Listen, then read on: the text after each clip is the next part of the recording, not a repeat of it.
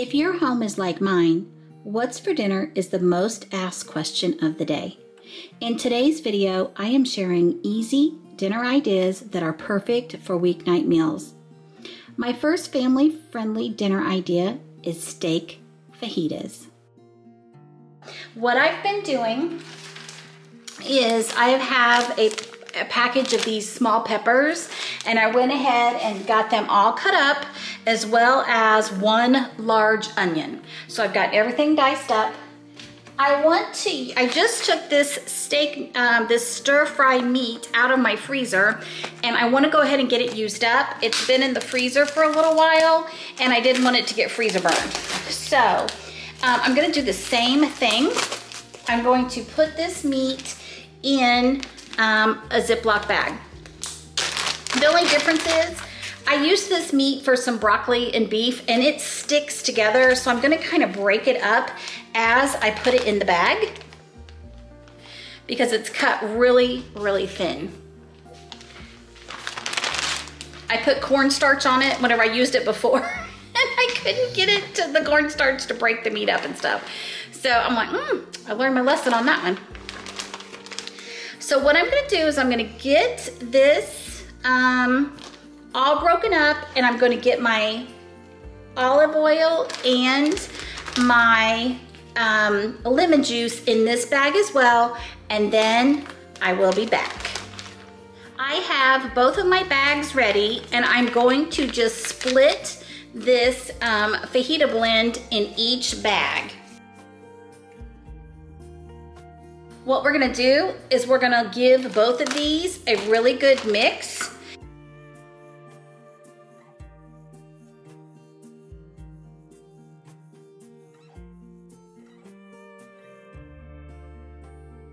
Now it's time to get our pan ready.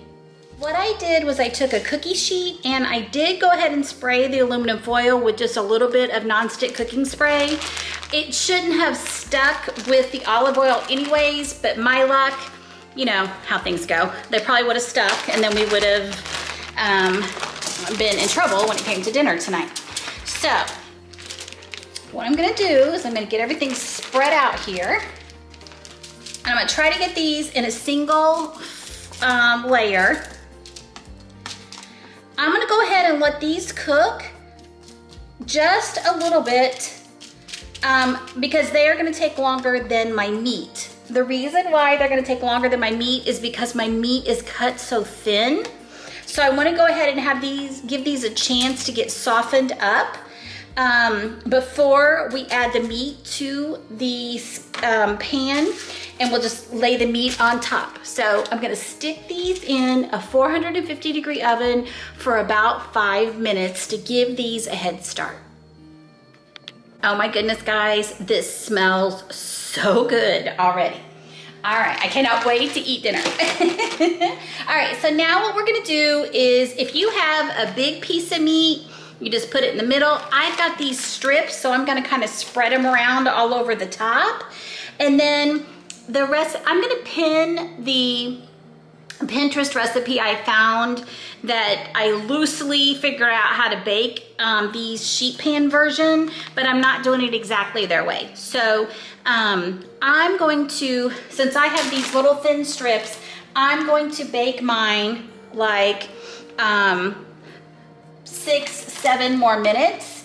And then if I want, I can turn the broiler on, it's suggested, to char up my veggies if they aren't looking done enough. To me, they're already well on their way, so I'm feeling pretty comfortable about where they're at, so to speak.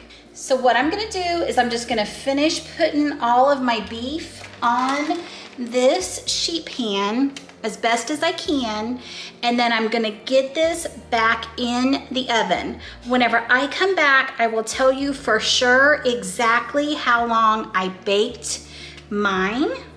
This just came out of the oven. I did bake it for 7 minutes. Sorry about all the steam. And then I turned the broiler on for 1 minute. I just wanted to make 100% for sure that my meat was done and that my veggies are soft. my husband is home and I wanted to film his plate because I'm plain Jane and he likes more things than I do. So what we're gonna do is we're just gonna start out by a small layer of sour cream.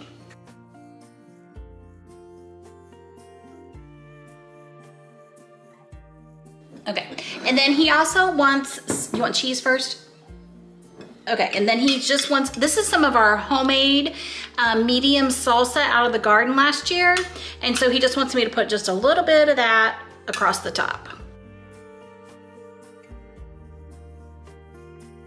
And here is dinner at our house tonight. We are having steak fajitas.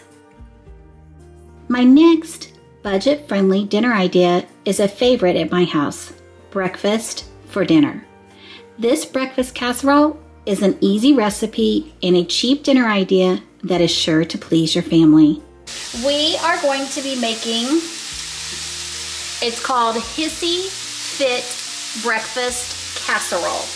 And we are going to put this together and then it goes into the oven. So after this sausage gets finished and I get it all drained up, then I'll meet you over on my counter and we'll get this put together. I am preheating my oven to 350 degrees as well. 6 eggs in a bowl, and I'm gonna add milk, some onion powder, some seasoning salt, some black pepper, and some Worcestershire sauce. And I'm gonna get these beaten up. I have a 9x13 pan that I have sprayed with non-stick cooking spray. I am gonna use a crescent dough sheet and place it along the bottom.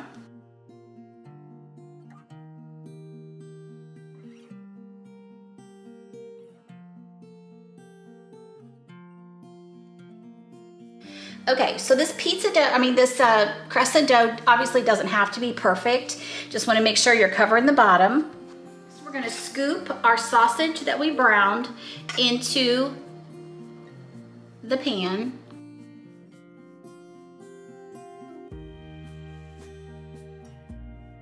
We are gonna add cheese. The recipe that I'm going to post in the description box below uses a couple different kinds of cheese.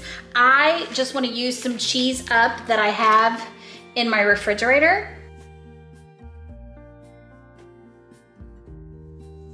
I feel like I'm making macaroni and cheese and not breakfast casserole. All right, now we're gonna take our eggs, milk, Worcestershire sauce, and our seasonings, and we're gonna pour it over the top. This is gonna go in our preheated oven for 40 to 50 minutes, depending on how your oven cooks. I'm gonna start checking this at 40 minutes. Our breakfast casserole just came out of the oven.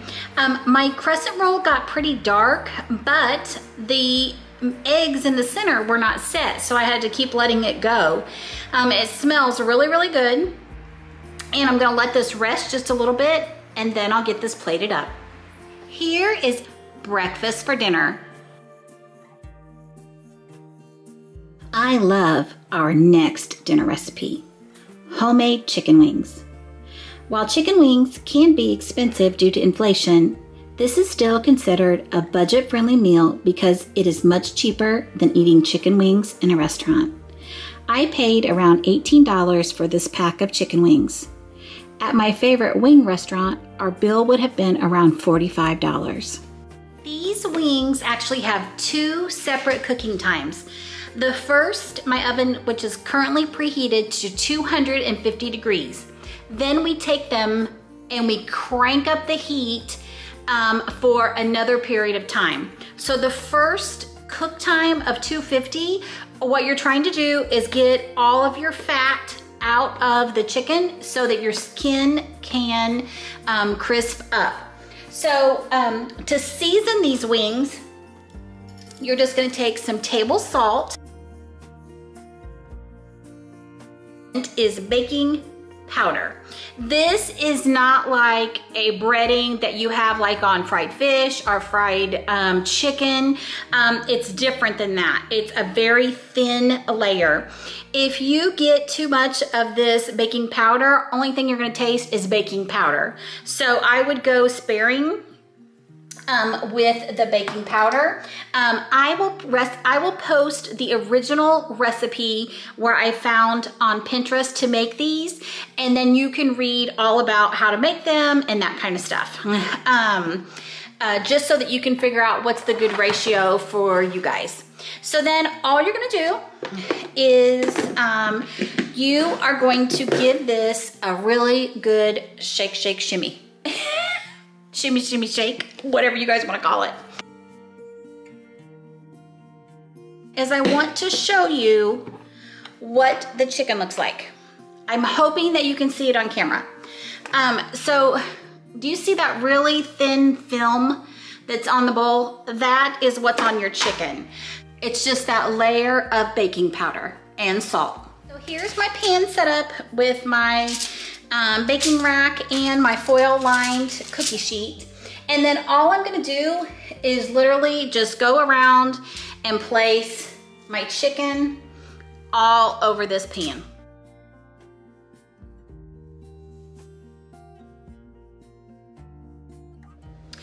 Our initial cook time of 30 minutes at 250 degrees has finished. These chicken wings are not done. I know I have said that like 3 times, but I can guarantee you someone will leave me a comment that the chicken wings didn't look done. So they are not done. But what we're doing now is we jacked up the heat in our oven to 425 degrees. We're gonna slide these back in the oven for 40 to 50 minutes, depending on how big your chicken wings are. Whenever you look at your chicken wings again, after 40, 50 minutes, whichever, they should be crispy and they should be brown. So I'm gonna get these back in the oven and get my timer set, and we're one step closer to having some chicken wings for dinner tonight. All right guys, our wings have about 25 minutes left, and I wanted to talk to you a little bit about sauce. We use the Frank's Red Hot buffalo wing sauce is what we use. Our wings just came out of the second cook time. I actually cooked mine for 50 minutes. I looked at them at 40 minutes and I said, these aren't done yet. Okay guys, sorry, my dishwasher is running. I hope that you can't hear that too much, but wanted to show you, here is chicken wings with hot sauce and ranch dressing. Moving on to our next easy dinner recipe. When it comes to what's for dinner tonight, meatloaf is a regular response from my husband. Meatloaf is one of his favorite meals, and he is even picky about the sides. It must be mashed potatoes and peas. So I have a cookie sheet lined in foil, and then I have a rack just to keep the hamburger out of the grease at the bottom. All right, and then I like to do little loaves. I don't like to do one big loaf because they take longer to cook, and sometimes mine get dried out, and it's probably I'm just doing something weird. But for some reason mine do get dried out.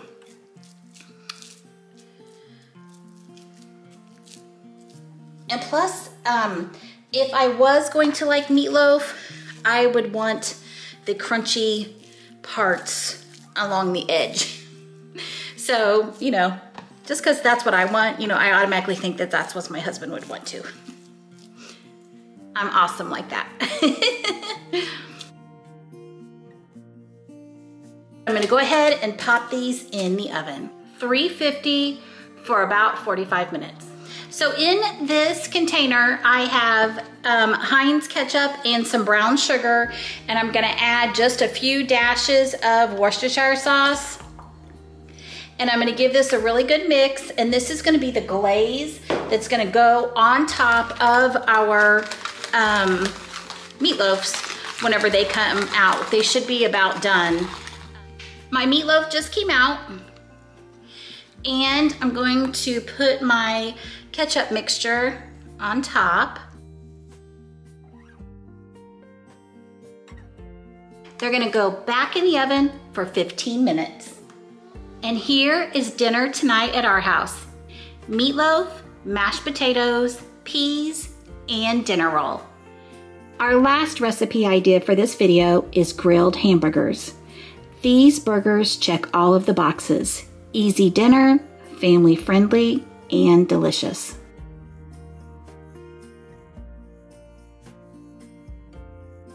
For sides tonight, we are going to have some corn on the cob. I was gonna do some French fries with our hamburgers, and my husband said he didn't want that. He's been working outside all day today and he's pretty hot. So he said he'd rather just have some corn on the cob, and we have some watermelon. And he said that he'll be good with burgers, corn on the cob, and watermelon. So I'm gonna get this corn on the cob going while our hamburgers are cooking. Our hamburgers have came off the grill. We're gonna let these rest while our sides finish up. For dinner tonight, my husband has cut up has sliced some tomato and some onions, and then he is having 2 cheeseburgers and some corn on the cob.